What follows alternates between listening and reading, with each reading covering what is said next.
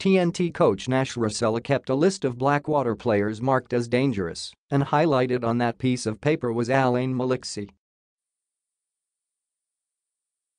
The Blackwater gunslinger took a more active role in offense and led the Elite to their first franchise victory over the KaTropa, 104-98, in overtime in the PBA Governors Cup on Friday night.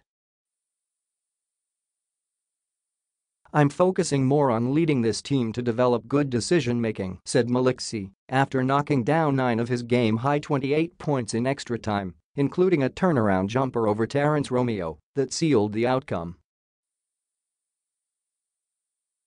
Alaska opened its campaign in this tournament with style, hammering out an 80-72 victory over Meralco in the other match. Import Mike Harris had 23 points as the Aces pinned a second straight loss on the Bolts. Maliksi credited Blackwater import Henry Walker for encouraging him to take a new approach on the floor.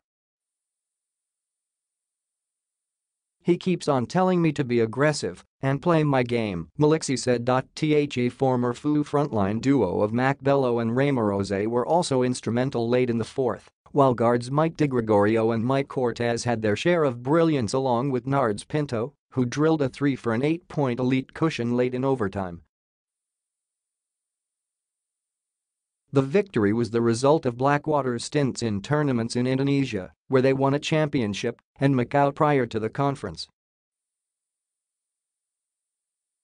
"Those trips to Indonesia and Macau really helped a lot to develop our chemistry," said Blackwater coach Bong Ramos, tears rolling down his cheeks.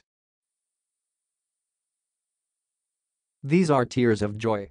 We really sacrificed a lot. The Elite are coming off a dismal 1-10 record in the Philippine Cup.